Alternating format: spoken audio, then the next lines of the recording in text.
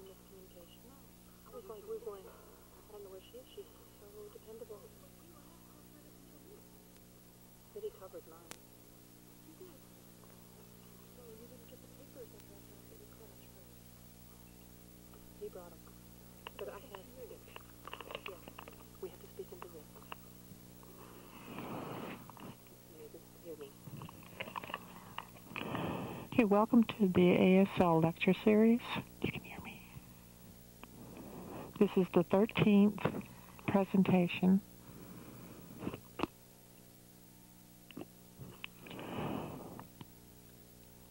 This is Karen Christie, and this is Dorothy Wilkins.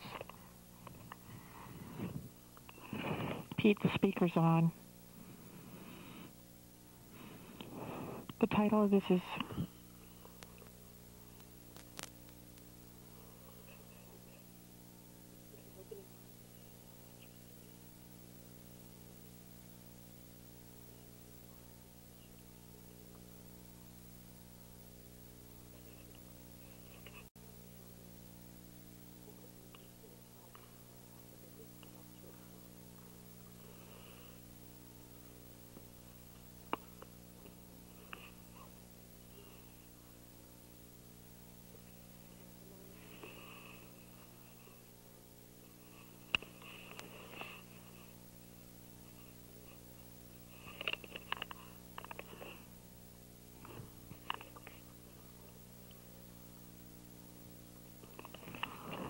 Opening Eyes. If you're curious as to what the lecture is about,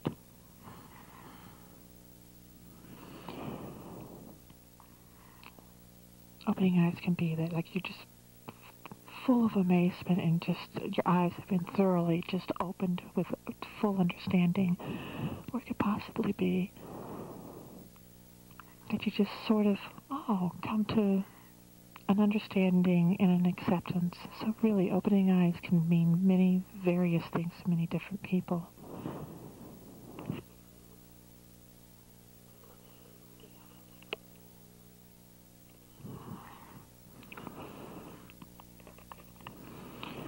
What is ASL literature? What are the ASL literary artists? You know, who they are. And then examples of ASL literature. What would it look like if you saw it? What is literacy? You know, what is the definition of literacy? And what is the connection between literature and literacy? And the final question, what does it mean to be literate in ASL? So of all these questions, we will provide some answers.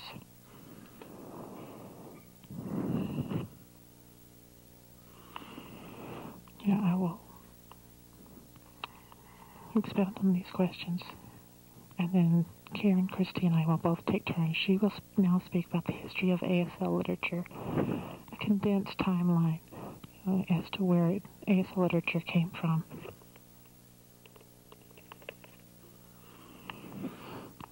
She gave us some brief questions, but there are many different questions. Where did ASL literature come from? What is its history? What is its origin? What it was like pre-video and pre-film era. So how was ASL literature passed on, and what? So, we will look back upon a timeline here.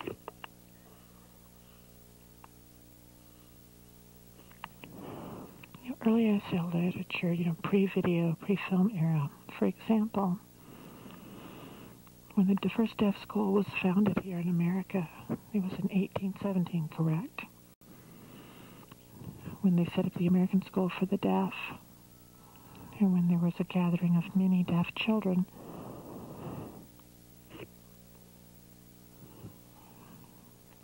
So there was a lot of mingling and learning and camaraderie that went on in the dormitories at the American School for the Deaf.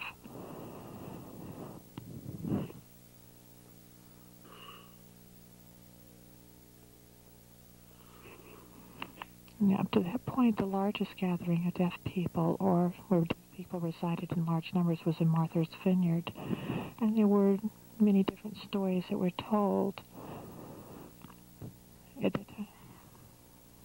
And as with any culture, there were skilled storytellers within that culture. And then when they came to the deaf school, there were people that came from families who had generational deafness. And they passed on those stories and then passed them on horizontally to the other children at the school. And as with any other cultural group, the deaf community, and within their culture, has passed on the tradition of storytelling.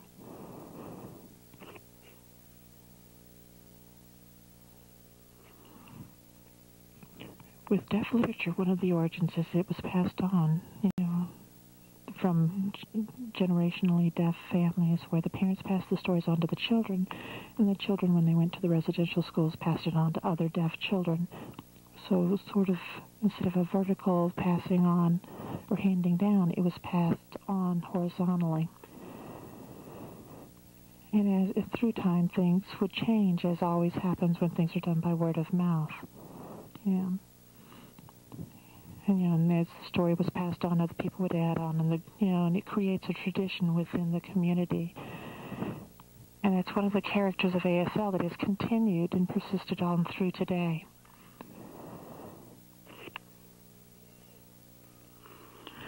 And with the onset of films in 1913, at that time, the National Association for the Deaf was founded. And we have the old NAD films that we want to preserve that gives us examples of American Sign Language at the time.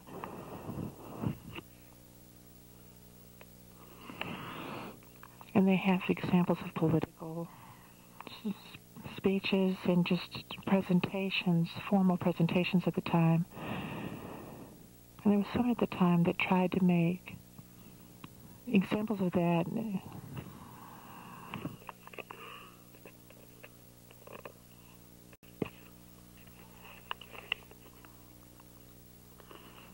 Well, these were passed on as time went on.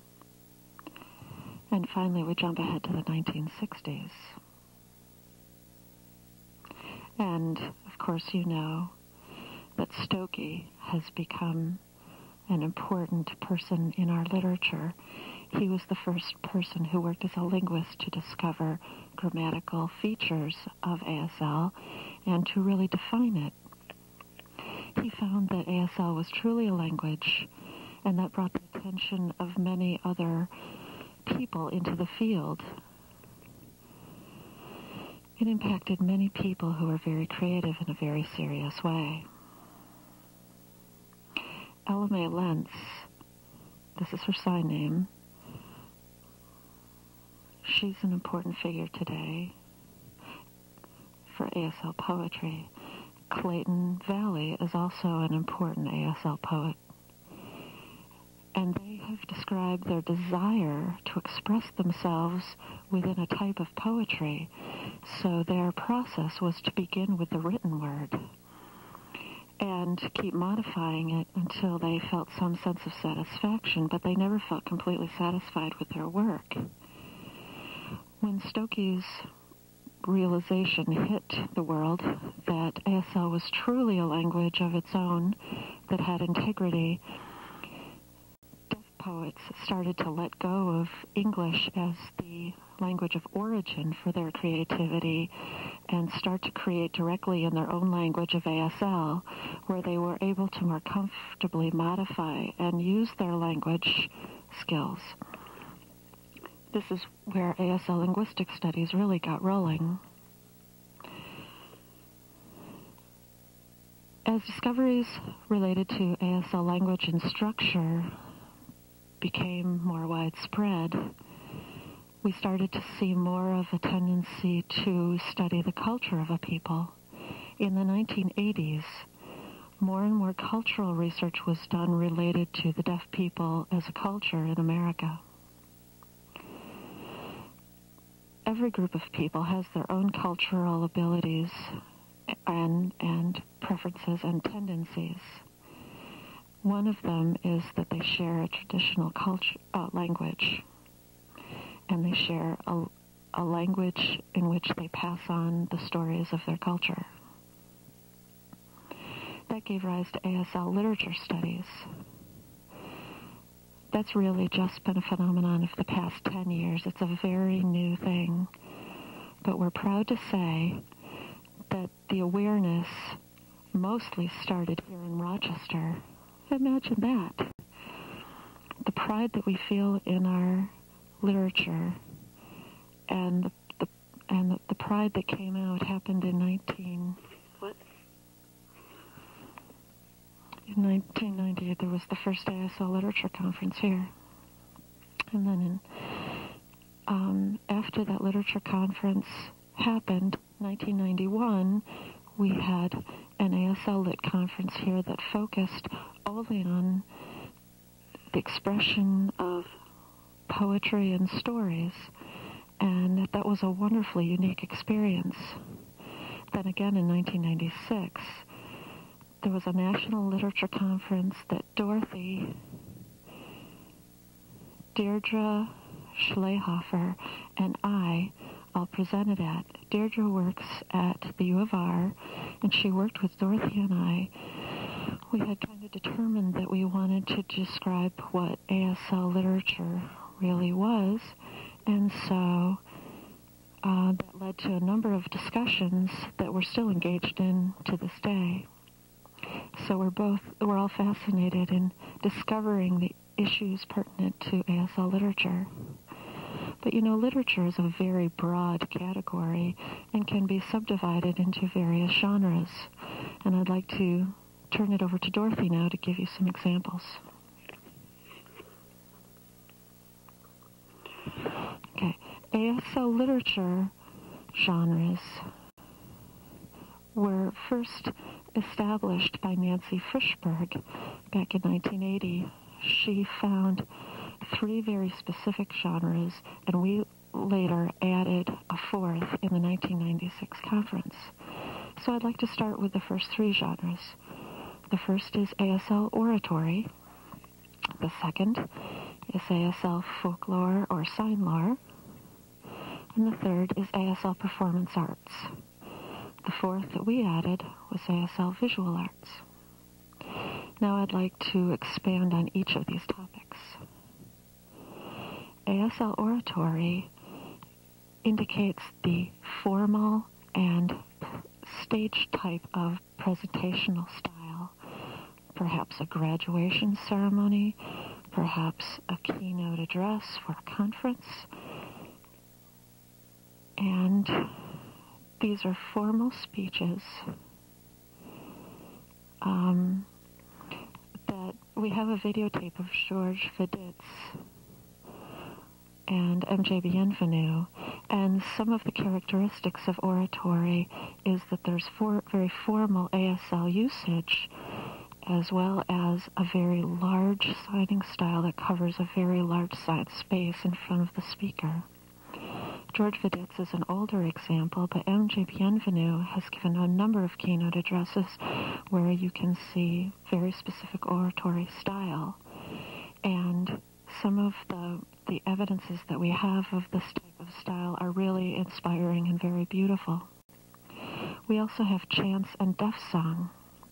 And one example is Voices of the Animals that was done at Deaf Way, where there was the use of rhythm, creativity, and a lot of movements that are similar in what you'd find in a chant or an art type of okay. And we will be showing Krull's videotape to show you an example of his work.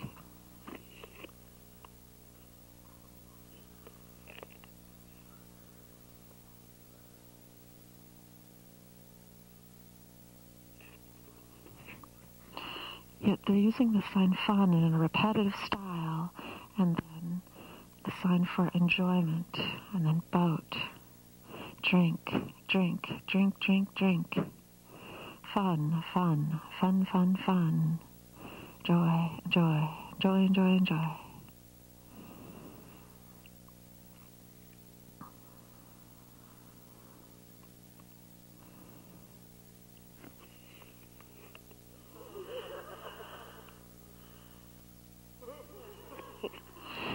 pantomime meowing.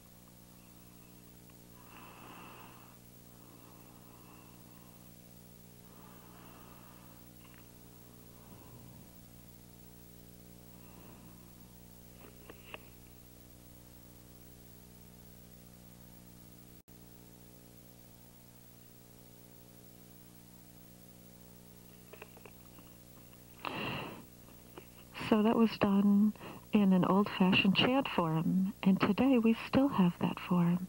Many of the deaf fraternities and sororities still participate in their own types of chants that they lead. Gallaudet, for many years, had this sign for the buff and blue, and that indicated a number of varieties of the chant style. Now, eloquent speech and formal oratory is what you usually find in the oratory genre. Now we will move to the ASL folklore and sign lore genre, which have 6 subcategories. I want to show you different types of storytelling, first as personified by Ben Bahan, who's quite well known for his work called Bird of a Different Feather. Next, Stephen Ryan, who has a work called Ayath. Sam Sapala for A Decent Living, or The Best Whiskey in the West. Bonnie Kramer has a famous story that she tells called The Ugly Duckling. That's a story that's intended for deaf children audiences in the schools. Patrick Rabel, as you all know, is quite a famous man and a teacher here in the performing arts. And he has a quote, or a famous work that he does, According to Patrick, where he talks about his experiences growing up in a school for the deaf. Finally, we have Yvonne Black Robinson, who's a black woman, an American deaf woman, who comes from a deaf family, and she has a work that she calls My Mother Loves Me. Now, as you know, alphabet and number stories are a very common type of work in deaf culture, using either the ABCs or the number line in order to personify a story. William Bam Coleman used to be an NTID student, but now he's working on his BS degree elsewhere. And he does this really wonderful story, and it's absolutely outstanding. Ben Bahan does a really great story about the haunted house, using A to knock on the door, B to open the door, and C to look around suspiciously. Now there's an example I want to show you of some current folks who use the numbers 1 through 15 in a story called The Careless Indian. And they're involved with a group called Eiffel for the Soul, and we'd like to show you this example.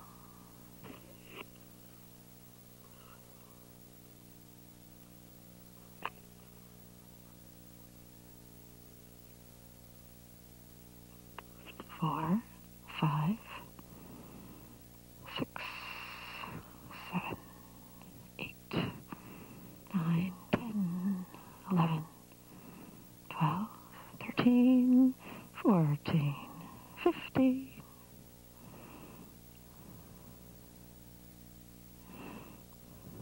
These are 2 students here, Don Klepper and Ryan Palmer, and they have a 1 through 15 story.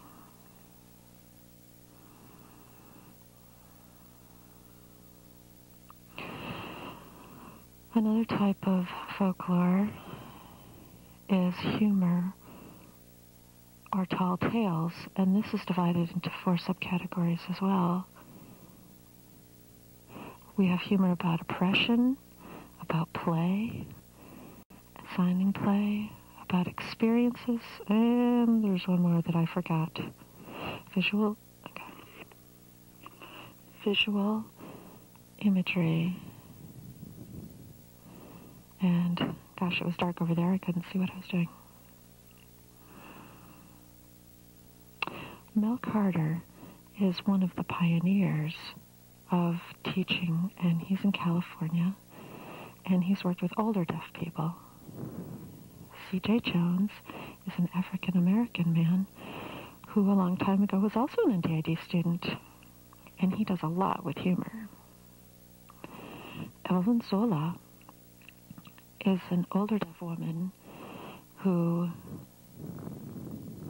tends to do a lot with the work of senior citizens. Elin Jacobowitz is a deaf woman who tells stories related to a lot of humor. And Mary Beth Miller is one of the founders of the National Theater of the Deaf. And we would like to show you some of her work entitled Hand Talk. And you know that these videotapes are very brief. I'd like to show you all of the people that we have here as examples today.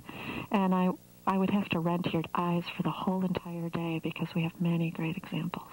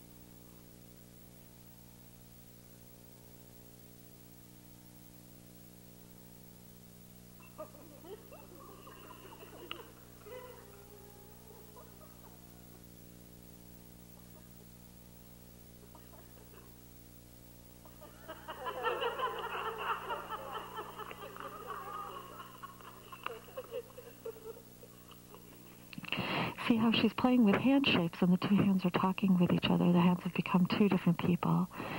That's one good example of humor. Another story related to humor, we had a class a few years ago, and Karen is going to tell you about how some humor came up in one of her classes. Maybe we should stand over here.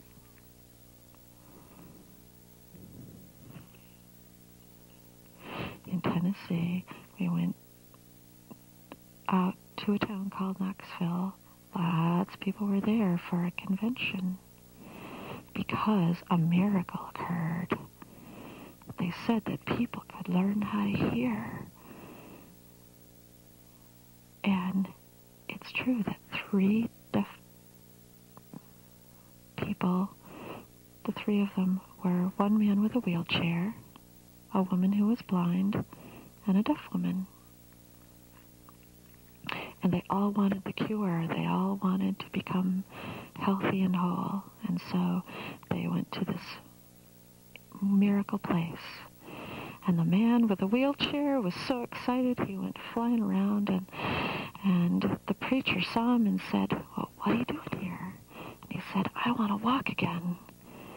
So the preacher said, "You need to consider very closely, and you need to pray really hard." And so a lot of thinking and a lot of praying went on. And then suddenly the man got up out of his wheelchair and walked. And he said, "I can walk again." And he happily left. the woman who was blind was brought up to the stage, and the minister asked her what she desired. She said, "I really want to see again." And he said, "Well, you think about it, and we'll pray over you." And so they prayed, and they prayed, and they prayed. And the woman opened her eyes, and she said, "I can see faces. I can see colors." She was thrilled, and she was ushered off to the side. And then a deaf woman showed up on the stage, and the minister said, "Oh, I see what you need." And they prayed, and they prayed, and they prayed. And then suddenly everybody was deaf. It worked. Karen's going to tell you another story. I know you've heard a lot of things, a lot of jokes of the same nature, and I'm sure that you've heard other things in the nature of that joke. And so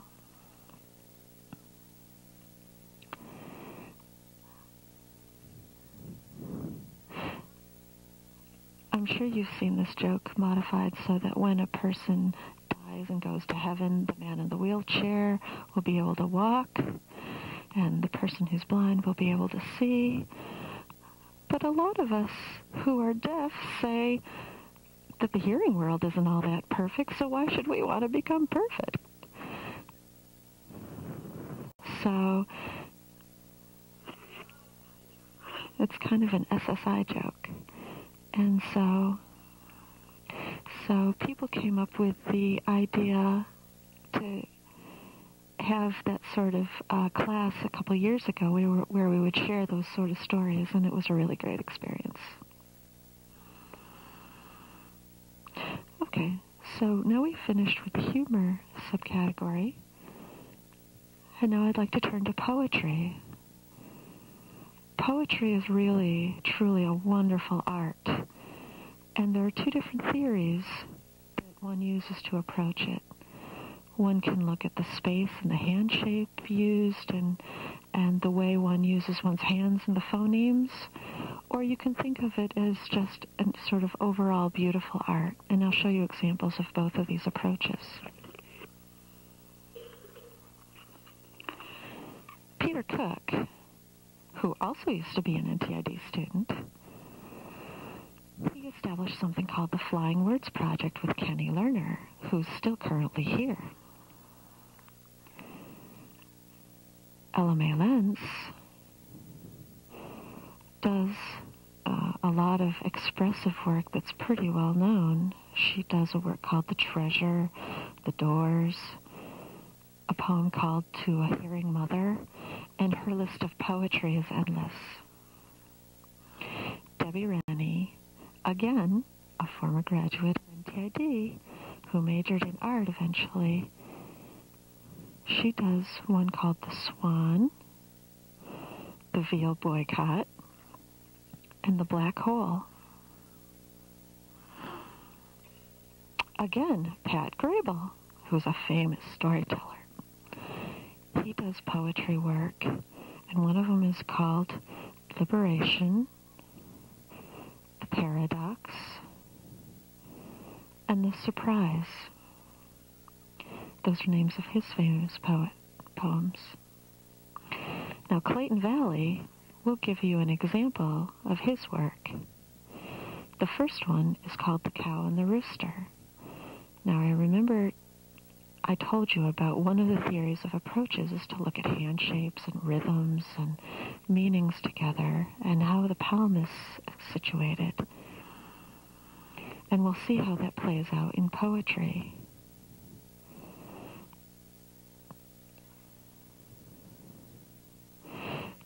Clayton came up with this poem,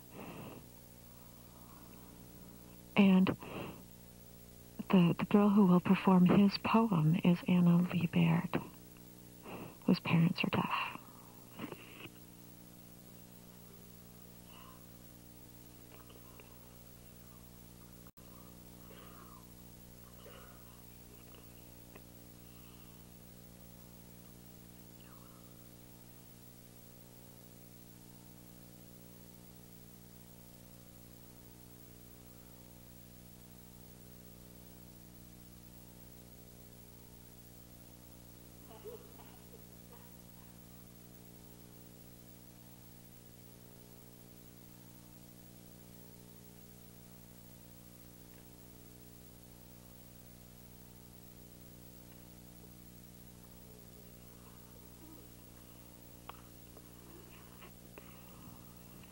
Did you recognize the use of hand shape? We use the Y for the cow, and the 5, and the 3.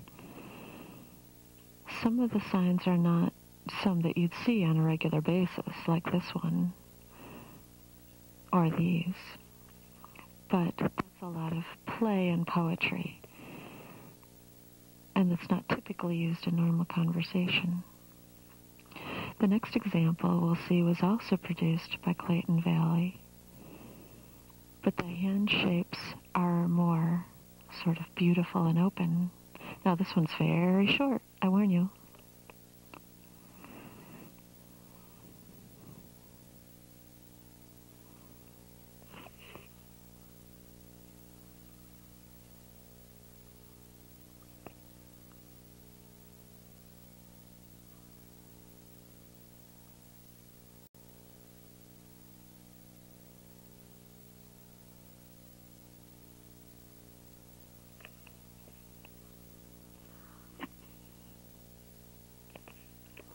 Do you want to show the other part? Okay. Clayton used a very artistic way of producing this poem, but we'll show you the same thing but produced in a different way.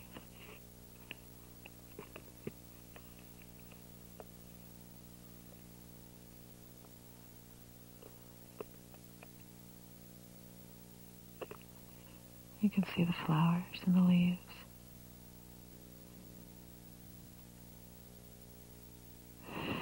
That's intended to be exactly the same poem, but you see it produced in a different way with the use of art. That's really amazing.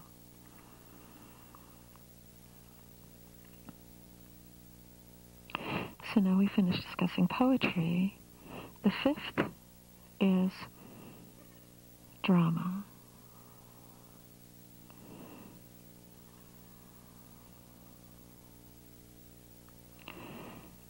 Gil Eastman is famous for his creative performance called Sign Me Alice and Deaf President Now. Terry Lean is a deaf woman who produces a one-woman show based on her life experiences as a deaf woman here in America. And she performed at the Deaf Women United in Seattle, Washington not long ago and was incredible. Now, Alan Barwielek and Charlie McKinney have put together a 2-person show called Chalb. We have Lights On, Deaf Theater, again, here from Rochester. Whoa, we're doing well.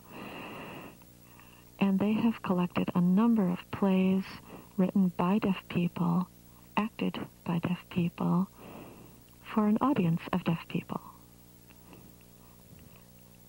And that counts as one of our types of literature. Our 6th category is called performance art, which incorporates a number of different types of performing styles. Werner Zorn was a student at RIT who was cross-registered, and actually, he's still here now. And at an ASL literature conference, we taped him doing work related to South Africa and the characters of the animals that are there. It was really beautiful. Again, Pierre Cook was working with the Lexington School and also with the Fanwood students to create their own performances. And the two of us would like to show you some of his work with some of the deaf students entitled November 22nd, 1963.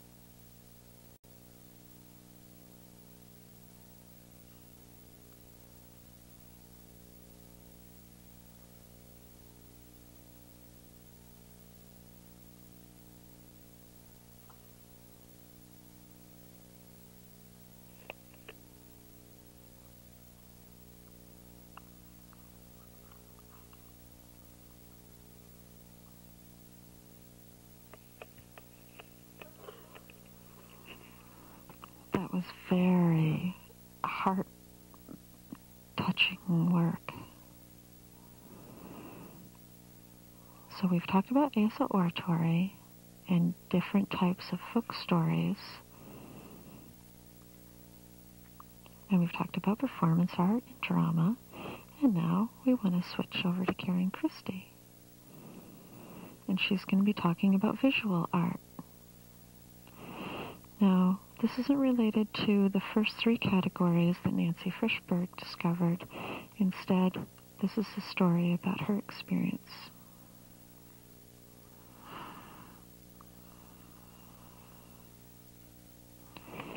In 1996, as well as back in 91 during the literature conference, we all agreed that Frischberg's ideas were very, very good, but we felt that there was one more area that hadn't been identified, and we felt that information was missing that needed to become part of the literature concept.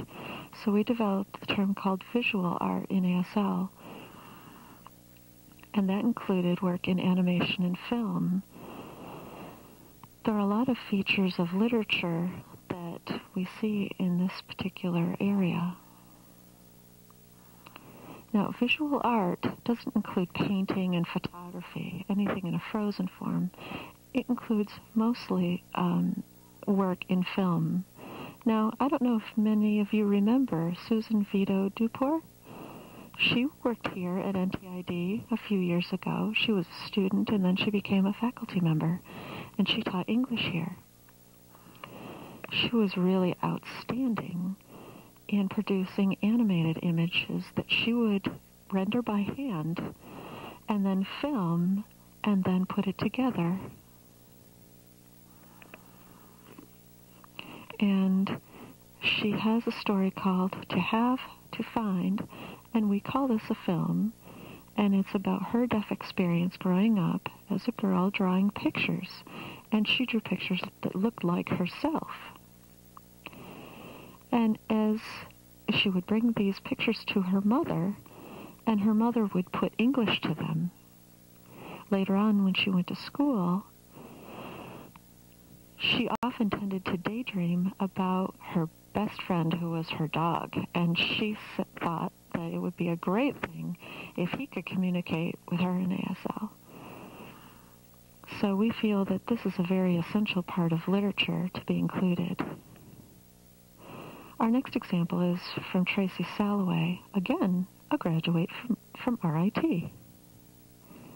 And her animation is quite different. It's not based on drawings, it's based on computer graphics and uses a great deal of color in a very rich, saturated tones. And she produced a work called Flying Fingers. And we can see a number of symbolism work in this particular thing, including using hands as a cage, and a number of symbols reoccur again and again to give a feeling of what the deaf experience is really all about. The colors really adds a depth and beauty to it that it's hard to describe. Her work is very abstract. And then we come to three filmmakers. Now, you know, Charles Krull, you already saw some of his work based on the drink, drink, drink example of the chant. Now, he started producing films around the 1920s, and really they could fit under the category of a documentary. And he would go to real live deaf events and then film, and then really capture the deaf experience through live documentary-type film. Ernest Marshall also recently made a videotape that included some of Krull's work. And that work was very different from the 1930s. He did some acting and filming both. And it started out as if he were making a movie, that a deaf man was falling in love with another woman, but he already had a woman. And that was entirely a feature film. Dawn Skwersky lives around the Boston area, and currently she works on films that have a very strong drama component about real-life serious issues that would occur in drama. And we have 3 different examples of these types of filmmakers who really value their deaf experience and incorporate that into their work. Now, a lot of you guys know Isaiah Eaton. He's such a cool guy, and at the conference we've alluded to a number of times, he produced a lot of work that he did on stage, and then included storytelling, and then also showed some of the films he produced. And he moved back and forth between the 3 different types of performance work. He put the story and the film together in a way that overlapped and made a total picture. Lastly, we have Sam Sapala, who is someone, as most of you know from hearing about him, but he's made a videotape with a variety of hand-shaped classifiers and film techniques, which is called The Flight. And we'd like to show you that one.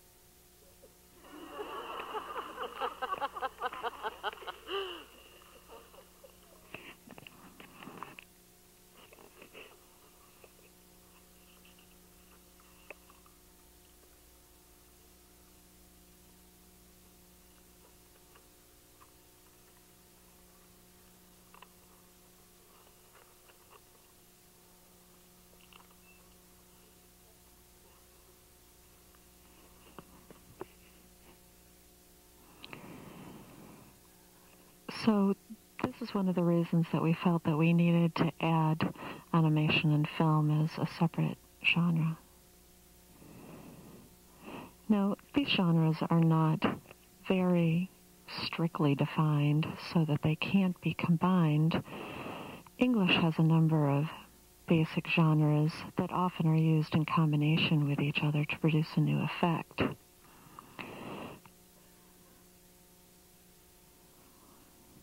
There's a woman named Rowe, whose last name I don't remember, but she has performed in a different number of styles. And so now that we've talked about literature and some of the people who are famous in the field, some of whom you already know, we're going to put that aside, not forget it, but put it aside, and talk about literacy, and talk about how those are connected, and we can describe what literacy means here.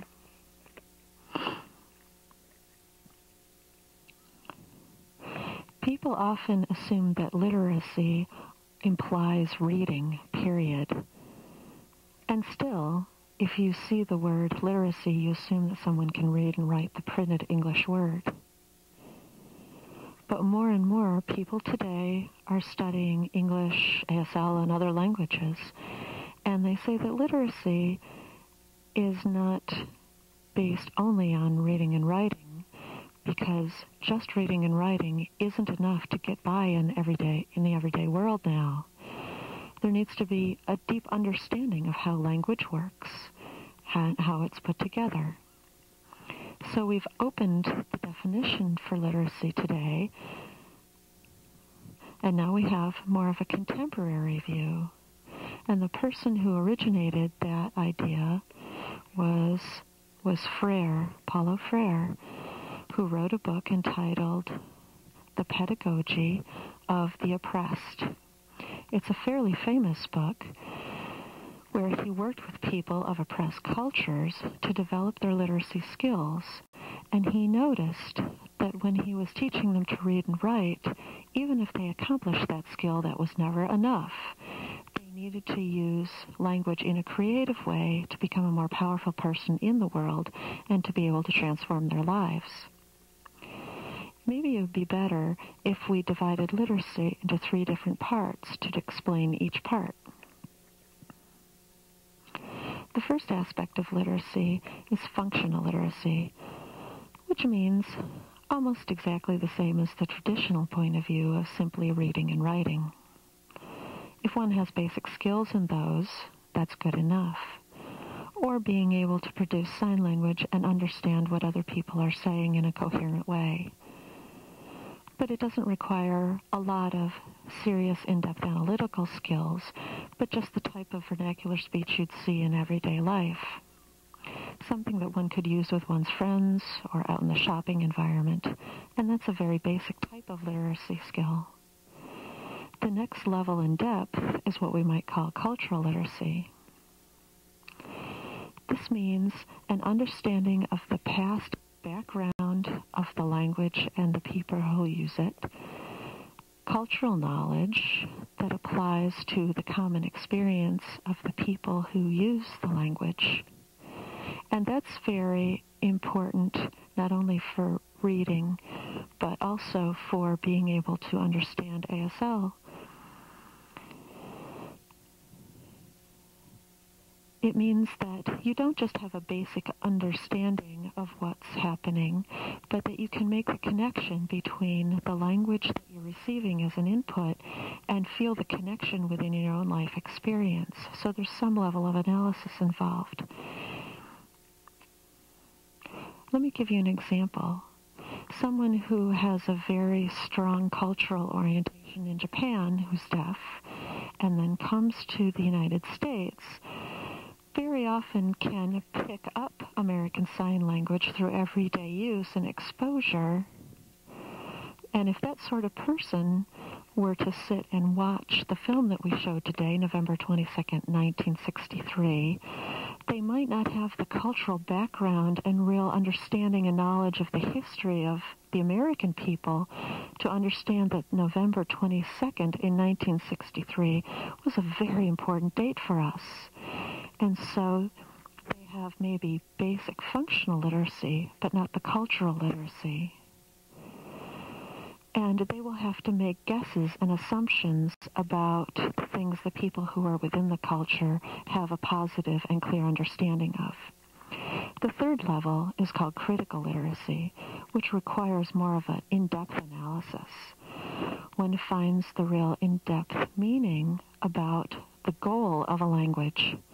For example, the story that showed you about the preacher's tent and the miracle of the people becoming healed is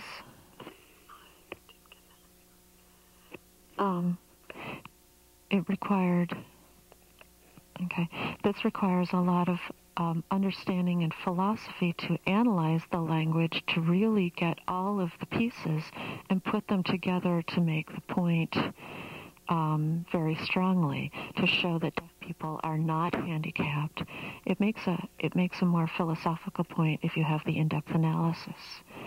Secondly, it's possible that you can see ASL literature and be able to appreciate it, but then when you go home, you might have a sense that you can learn the things that you saw and be able to produce it yourself. And that will give you an opportunity to really feel the pride of the creativity of using your own language to produce in. Now, if we want to tie all of this back, literature and literacy and how they work together, we need to envision a person who is quite literate in ASL. What do they look like? What kind of characteristics do they have? They're a person who can express the language, which basically means functional literacy. They can express ASL clearly and receive it with understanding, but might not have more in-depth knowledge. Now, the second point adds a component of education to functional literacy, so that they might be able to apply their knowledge to the language and be able to speak about it from a more educated point of view. And some of the artists use this type of knowledge to produce some of their creative works. This third point, like the poem that's entitled 1880, you know that's an important, or 1980, it's an important day in the life of the people there. Or March of 1988, which is very important to know because that's when the Deaf President Now event occurred. And so